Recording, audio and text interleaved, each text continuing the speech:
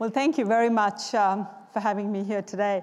I wanted to just begin quickly by giving you a little bit of insight as to why I actually think that reviving waste, bringing it back to life, is the way of the future. We talk about recycling, so I'll tell you a little bit about what it actually means, how do we redefine our whole thinking around recycling, and it is to do with bringing waste back to life. So let's just try and understand why this is so important. I mean, we all are creatures of our products and everything that we need to use, our electronic goods, the cars, the materials that we have in our day-to-day lives, the basics, the clothing, the footwear, and the list goes on. And of course, it's exciting. We all love it. But I think the real challenge that it creates, which I find actually equally exciting, is how do we then take the waste that it has created and in fact convert that into a resource so we don't in fact have this negative impact on our environment? Can we actually do that? Can we actually achieve this utopia where we can still sort of go on, we depend upon our material goods, but can we also do it without having this negative impact? And hopefully one day we'll get there. We will absolutely get there. In fact, the whole notion of using waste and looking at the value in it always excited me. In a place like Mumbai where I grew up, it was always an exciting sort of fact that someone would actually come around and give you some money for all those empty bottles that you could in fact collect. So for me, it didn't matter if it was all you'd get was 5 paisa, it was 5p, and that's what was important to me. So suddenly this notion of waste connected to value was very exciting. So if you could in fact attach some value to it, why would you waste the waste? Can we actually get to the stage where nothing is in fact considered a waste? Well, of course, we all do our bit about recycling, and the whole conventional notion of taking plastic, converting it to plastic, the notion of taking a product like glass and converting it into glass and steel into steel and so on, and we're all familiar with that. So what about those scenarios where we still have a problem, where we still produce so much of waste that ends up in landfill? The reality is that these types of materials are so complex, and we need to understand and respect those. But equally importantly, if we could find a way to use these types of resources as valuable raw materials, as valuable inputs, and if we could reconceive them as raw materials to manufacture completely different types of products, then in fact we would be in a situation where actually nothing would be considered a waste. It would in fact be such that everything could be seen as a valuable raw material, as a valuable starting point for something else. So we could imagine a scenario where in fact a product could end its life in one form, in one shape, and of course go on to become something completely different. Well, how do you actually do that? If we could do that though, we would never really waste anything. So in fact, let's have a look at why waste is so complex. Yes, if you look at something that we're all familiar with, a car. Of course, in there, at the end of its life, a car, the steel is recycled and it's converted into new steel, and that's all great. But just think for a moment, what else do you have in there other than steel is you've got a whole bunch of different types of plastics, all part of our daily life. I'm using plastic as an example because whether it's an industrial product or whether it's something that we touch in our daily lives or something we just use at home, the reality is that that is part of the challenge. We all love to use it. It's great. It's convenient. And we really can't live without it. I mean, the fact of matter is that even in something like a car, we've got huge amounts of these materials that are present. At the end of its life, the steel's recycled. The mixtures of different kinds of plastics that are present in these types of automotive components, they all end up in landfill. Why is that? Because it's a complex mixture. It's not just a straightforward thing of saying, well, we'll just take this plastic, recycle it back as another plastic. You simply can't do that economically because of the fact that it's a complex mixture.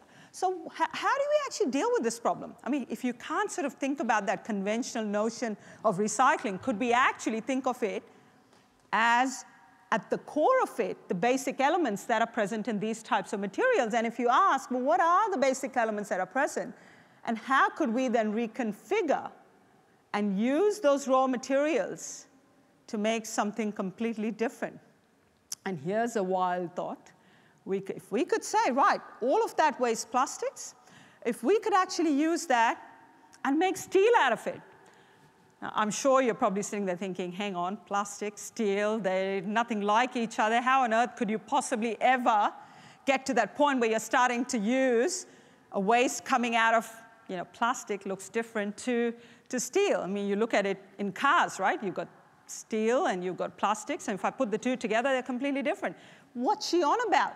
The reality is that at the core of some of these types of materials, and I'll come to that a little bit later, what is present at the elemental level is what we need to look at. We need to look at how we might be able to break it down at that absolute basic level.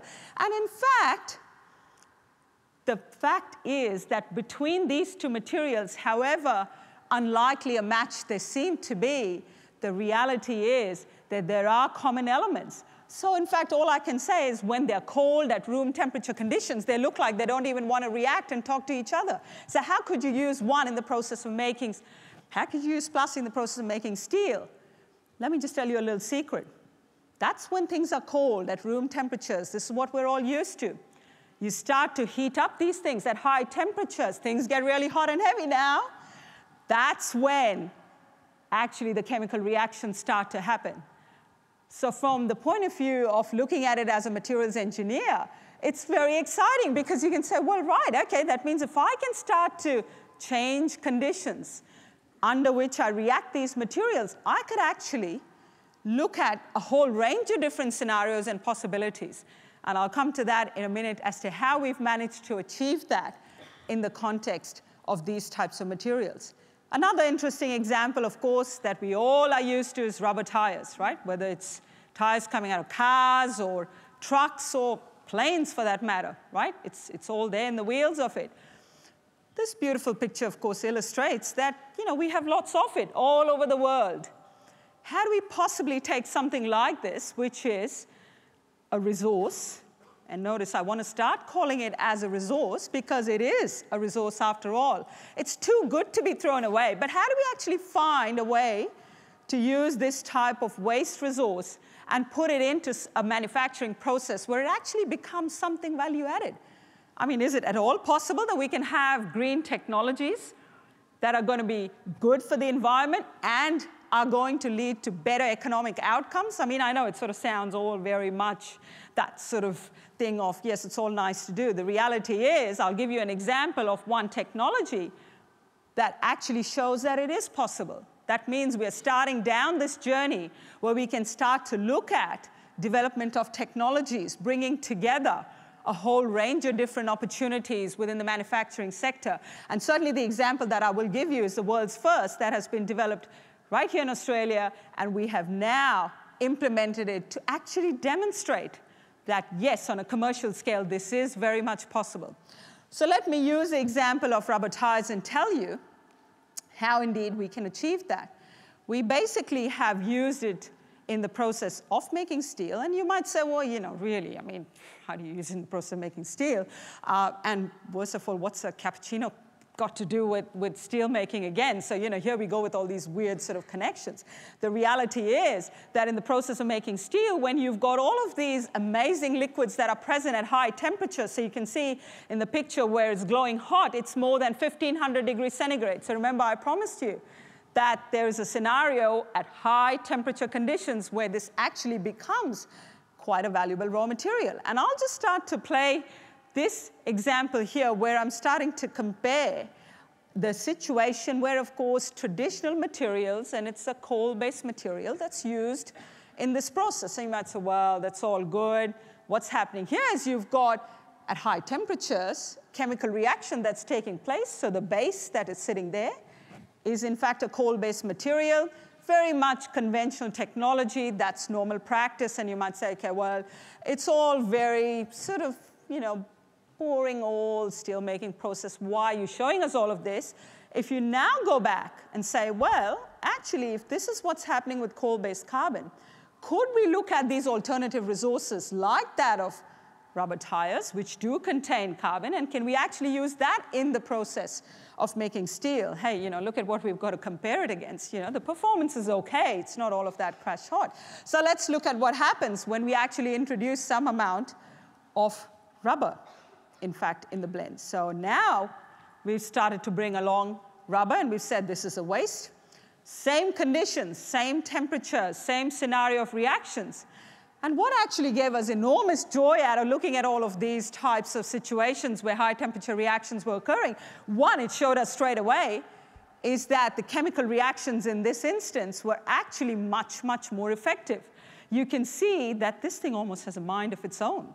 It was starting to react, and it was actually telling us something even before the data had been analyzed, that we're now sitting in a whole different regime where waste doesn't have to be thought of as a waste. We could actually introduce things like waste rubber tires into a steelmaking process and achieve much better outcomes. So of course, we knew that we were doing the right thing for the environment, but the fact that it can in fact give you a better process and better efficient process out of using these types of materials is a great win. Of course, I'll come back to it in just a minute when I'll tell you how many different tires we have, in fact, recycled in this process.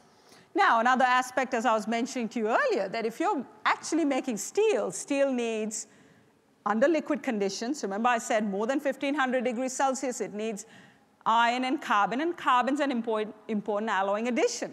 So we said, right, okay, well, let's see if we avoid using coal-based materials. And if we just took plastics, again, a lot of these types of waste materials contain the critical ingredient that we need in the process of making steel, such as carbon. And what are you doing? Quite simply, you're dissolving that carbon into liquid steel. So these are high temperatures. Carbon is actually becoming part of the liquid steel, and you're making that end product. As far as liquid steel is concerned, it doesn't matter where that carbon came from. If it came from waste, if it came from coal-based carbon, doesn't matter. As long as the end product meets the specifications, you've still achieved the right kind of outcome. The difference here is you've created a whole nother possibility of actually using waste resources as input into the manufacturing process. So here we've demonstrated a couple of examples of how all of these things work in the lab, and that's all very fascinating. So you might say, well, that's all good. Works in the lab, fantastic. Do we actually have an example of whether this can be possible in a real steelmaking environment? And the short answer to that question is yes, it can be. In fact, we've now taken this concept, and it's the world first in terms of applying this innovative idea into a commercial practice, and that's happened at OneSteel. But it also equally importantly showed us that it wasn't just about recycling the waste, but demonstrating the potential opportunities that we have, where we don't have to think of it as a bad thing, as something that's not necessarily going to give us good outcomes. In fact, quite the contrary. It ended up demonstrating that by using this type of waste resource, we actually were able to get better performance out of this material. So, I mean, who says it's a waste? Well, let's call it a waste, but let's remember that it's a waste resource.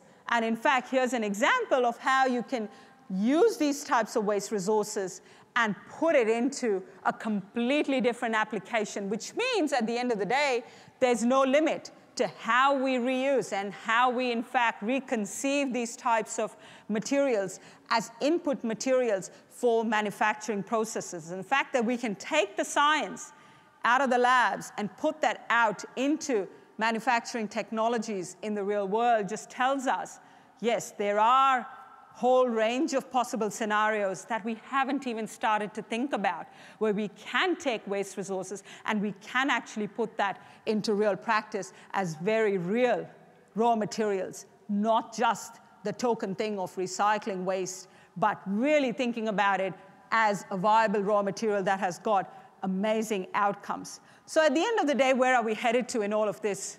Can we really ever get to that point where we are looking at a future which is a zero waste future? Can we actually look at a whole range of different products that we are using in our day-to-day lives, whether it's using equipment, sporting equipment that needs to be of special strength, or whether we've got fabric materials with certain properties, it doesn't matter. The question is, can we actually imagine that we can reconceive a lot of our waste materials as valuable raw materials?